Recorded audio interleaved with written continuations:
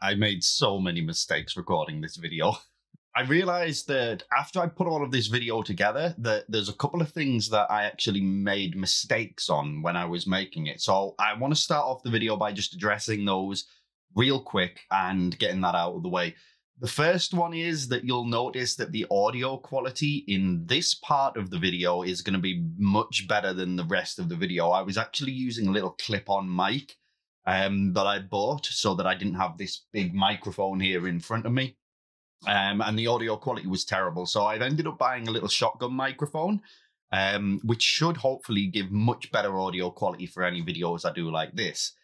Second of all, what I failed to mention in any of the rest of this video is the use of the machine gun by the driver and the gunner. And I want to quickly talk about that at the start of the video. The driver's machine gun has a tiny little window on the screen with a little dot in it. Now, that dot is where your machine gun will fire. So when you're in the driving position, check for that little box, look where the dot is, and that's how you aim. You aim using the mouse. Likewise, when you're in the gunning position, you also have a machine gun that you can fire, and you can fire that using the right mouse button. It'll go just off to the side of where the main center of your reticle is, whether you're on the Americans, where it's like the crosshair, or the triangle if you're in the German tanks. But there are a couple of things that I forgot or wanted to mention at the start of the video. My third point, which really isn't to do with the video, but more about my progression as a content creator, I've been exploring the option of streaming live here on YouTube. So I'd like to hear your thoughts in the comments at the end of the video, whether or not you would be interested in watching live streaming of Hell Let Loose and any other game that I play, things like World of Tanks, World of Warships, WWE 2K, Call of Duty, Lord of the Rings Online, which is an MMORPG. Let me know in the comments down below if there are types of live streams that you'd like to watch as well. Let's just jump straight into the video. Hope you enjoy. Let's talk about tanking.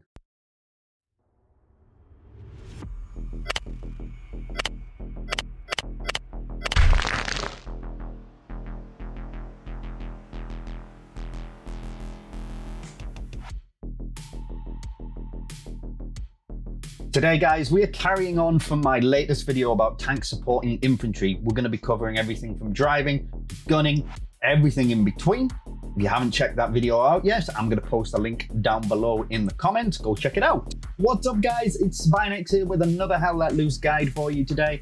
And of course, if you have any questions about the video or any tips you'd like to share as well on our topic of tanking, I'm live on Twitch every Monday, Wednesday, and Friday.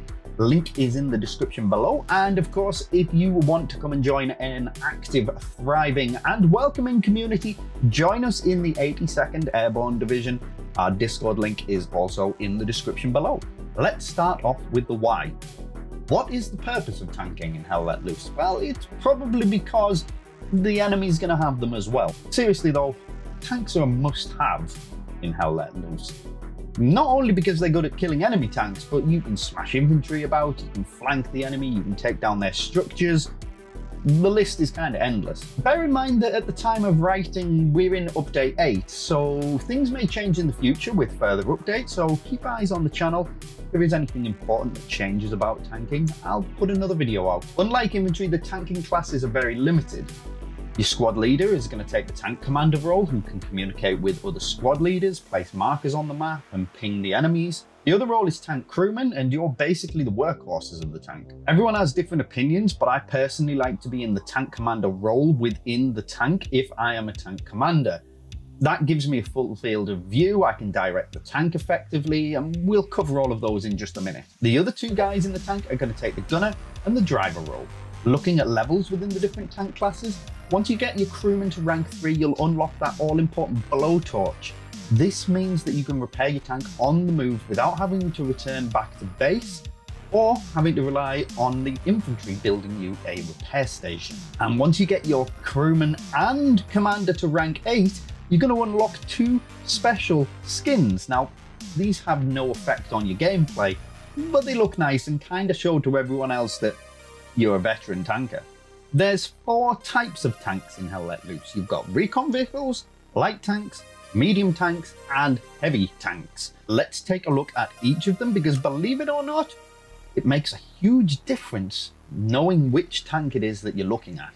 Recon vehicles are small, agile, speedy. They don't have tracks, they have wheels. This makes them more susceptible to getting stuck on the battlefield, so pick your routes wisely.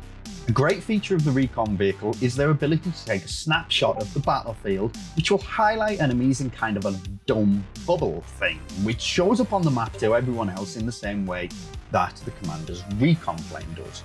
To do this, you'll need to be in the commander position and hold down your right mouse button. You'll see a big blue bubble appear in front of you. Look around to the place you want to take a picture of and hit your left mouse button. Remember to reload the camera after you've taken it by hitting the R key, and note that it does take a few minutes for that picture to be available again. Recon vehicles include the Puma for Germans and the Greyhound for the Americans, and they can both be spawned by the commander for 30 fuel. Light tanks can't be spawned in by the commander, but will show up on the map automatically when you load into a warfare game or capture the first point in an offensive game. The American Stuart is quite a tough little cookie and can sometimes even eat a shot from the Tiger if it hits you in the turret. Don't rely on surviving all the time though, because more often than not it just goes pop. They do pack a small punch too and can quite easily kill either a medium or a heavy tank from the rear. The Germans' Lux tank though, however, is more of an infantry support tank. It only has high explosive rounds though, and has 8 magazines of 20 rounds that fire in kind of a burst from 2 different cannons on the tank. They can't kill enemy medium or heavy tanks, but they could kill a Stuart, but it's going to take you a few magazines to do that. Medium tanks are a mixed bunch. You have the American Sherman 75mm, which again is an auto spawn and does pack a punch but has fiberglass armor and can be one-shot basically anywhere by either the Panther or the Tiger. Speaking of the Panther, my favorite tank, this is one that the commander can spawn for you, and it's going to cost 60 fuel to do so.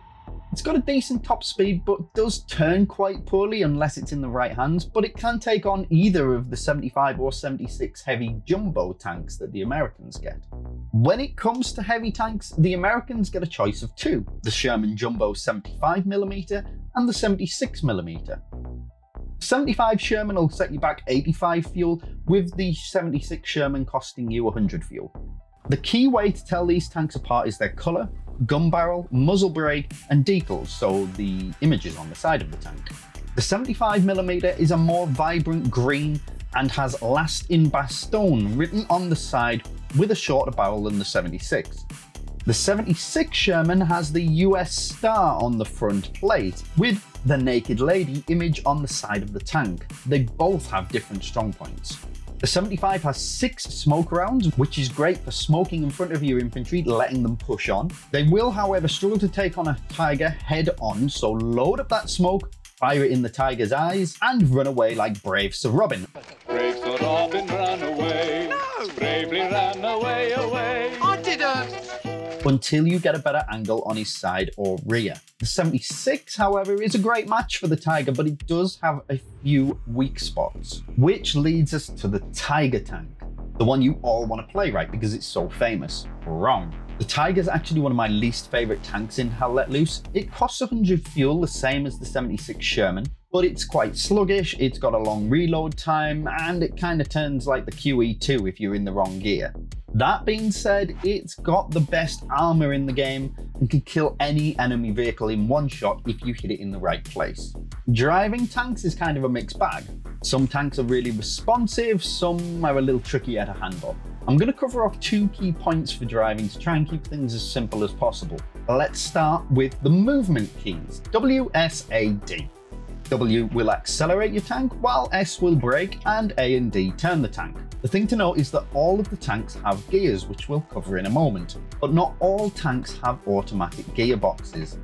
The only tanks with automated gears are the recon vehicles, whose controls are the same as the trucks. W for forward, S for reverse, left and right with A and D. All of the other tanks have gears, which you can control with the shift and control button on the left hand side of your keyboard. When changing gear, keep an eye on the rev counter. Anything above 20 and you can gear up. In most tanks, you want to start off by shifting into first, then get your revs about 20 or above, and then hold down shift until the tank clicks into fourth gear. This will launch the tank forwards for you at a much quicker rate than gearing up like you would do in a regular car. Likewise, if you wanted to stop, holding the left control button to gear down to neutral whilst holding the S key will stop the tank quickly. Turning the tanks is where things get trickier. The general rule with the American tanks is you're going to want to shift down once into third and then back up again immediately into fourth as you start turning, which will push the tank round the corner.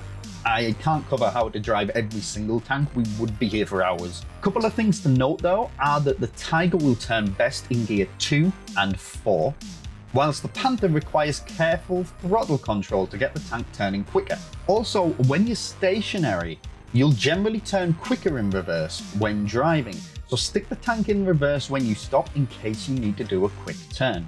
Each tank turns differently though, so what I'd suggest, jump into an empty server, jump yourself into a tank and just practice on an empty map. It's one of your main jobs though, to turn the tank to get the gunner on target so that he can fire. Which leads us to gunning, everyone's favourite position, right? That feeling of clicking the mouse button and going, tanks destroyed! Gunning's quite straightforward. A and D will rotate your turret, W and S will elevate you and depress the gun. Use the left mouse button to fire and your scroll wheel to zoom in and out. The turret will always rotate faster when you're at minimum zoom, so if you're shooting a moving target, use minimum zoom to line yourself up where the enemy is moving towards, then zoom in to make the shot. You have 3 types of shells in tanks as well. You've got armor piercing, which is great against armor. You've got high explosive, which is great against infantry. And you've got smoke shells as well, but they're only available in 75mm Sherman. Always start off by loading an armor piercing round into the gun, because the worst thing that can happen is that you run into an enemy tank and you've got high explosive or smoke loaded. There are times though that the smoke round can be useful. If you know that there might be an enemy Tiger on the field, I will sometimes load in smokes so that the first thing I can do when I see the Tiger is smoke him. That gives me a chance to reposition the tank, move to a better area where I might be able to get a better shot on him. If you can, get the driver to drive past the reload station, because then you can drive out with a full ammo rack in your tank and you've still got 1 extra loaded in the chamber. You can only swap shell types when the gun is empty, so if you load the wrong type of shell in, you have to fire that bad boy off and reload in the right type of shell using your 1, 2, 3 keys on the keyboard, just like you would if you were changing gun or item as an infantry player. It's best to keep the gun between the 11 and 1 position on the clock face. This means that when your driver turns the tank to get you on target, you only have to make fine adjustments to be able to shoot it. It's actually quicker to turn the tank than it is the turret, so you're always going to want to stay in that range. And that leads us to the final seat in the tank, the commander role. You are the eyes of the tank. No control options for you other than zooming in and out with your scroll wheel and the ping system, unless of course you're in the recon vehicle where you can take your photographs like we mentioned earlier. I like to take the command role seat if I am the tank commander, because that means I can ping things on the map for the other infantry squads around me. The commander is the eyes of the tank. You're generally there to look left, look right, look behind you. The gunner and the driver can generally keep an eye on what's going on ahead of you. The good thing about this role is you're elevated in the tank, so you can see over things like walls and bushes. You might be able to see the enemy tank, but your driver can't because you might be hid behind a hedgerow. You can then peek over and ping the enemies for the gunner to shoot blind at. Make sure you keep asking squad leaders to ping enemy tanks as accurately as possible for you. This will let you know where to keep your eyes on. Make sure that you ask what type of tank it is as well, so that you know what route you want to take and can plan ahead to best attack that enemy vehicle. Replicate the marks squad leaders give you so that your crew can see them on their map too. The key to commanding is KISS. Keep it simple, stupid. I use phrases such as take us bearing 140, which tells the tank driver to turn the tank face 140, 140 on the compass and drive in that direction. Likewise, if the tank gunner can't see the target, I'll tell him to hit my ping directly. That means he knows exactly where I want him to shoot at. Be clear and concise so there's no confusion. Keep things short and sweet. Positioning your tank is vital to understand and vital to keep your tank alive. Some maps play right into this, such as Sainte-Mère-Église or Sainte-Marie-du-Mont, where there's a number of really good spots to keep your tank concealed while being able to see quite a large area of the map. What I like to do is jump into an empty map sometimes and just explore different places and positions that I can put the tank and just see what I can see. If you're on something like Foy where it's open ground, simply learning where the depressions are in the map is a really good idea so that you can move around and flank without being seen. When you're face to face with an enemy tank, you're going to want to try and angle your tank very slightly to one side or the other, just so that when shells come in, there's a chance that they'll ricochet and just bounce straight off. This mechanic isn't 100% reliable though. Just be aware of your surroundings and don't plonk yourself in the middle of enemy infantry. Try and move up with your own infantry so that you've got support around you and protection from anti-tankers. Where to shoot tanks is probably the most important thing that you can understand. When I first started tanking, I remember hitting my head against a brick wall firing 7 or 8 shells out of a 75 Sherman at a Tiger, only to be told afterwards that it can't penetrate it from the front. A general rule is don't shoot the front of tanks unless you're in a 76 Sherman shooting the front of a Tiger, or you're in a Tiger shooting pretty much anything. There are different weak spots on every single tank and we'll try and cover them off quickly. We're not going to go through recon vehicles and light vehicles because generally speaking they're all one-shot kills from any medium or heavy tank. So, the Sherman tanks. You can generally kill these using the Tiger or the Panther in one shot if you hit them up the ass or the side plate above the tracks below their turret. Their turret will usually take 2 shots to kill them, but the 76 has a great big target on its front lower plate that's a one shot if you get lucky. It's kind of temperamental. The Panther is similar to the Shermans, but the 75 might need to put 2 into its side. The Tiger though is a big beast and needs 2 shots no matter where you shoot it. Again, if you have the 75mm Sherman, just avoid shooting the Tigers from the front. Or alternatively, about 7 or 8 shots into its tracks will do the trick. However, if you're in the 76mm Sherman, the front window where the driver looks out of and the little machine gun is, that front plate is a 2-shot kill. Armor penetration can be a little bit inconsistent at times though, and tanks on either side are a little bit unbalanced. So take everything that I've said with a pinch of salt, but I have it on good authority that it is something that's being looked at for future updates, so we might need to rewrite this part of the video. Shooting infantry is pretty simple.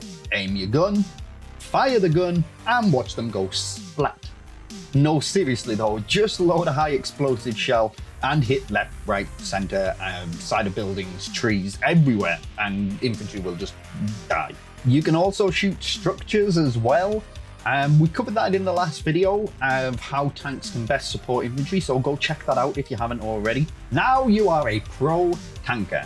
It's time to take to the battlefield and put everything that you've just learned to the test. I know I've thrown a lot at you today, so I've split the video up into different sections down below, so keep coming back and rewatching different parts that you feel that you might need to improve on. I'll leave you with one final tip though. The best way you can improve tanking is to duo tank. That means find a friend or a buddy or a community member, jump into a tank with just 2 of you, because that means that you're going to have to get more comfortable at swapping roles, doing different tasks, reacting quicker. It's going to improve your reaction times and make you a better tanker overall.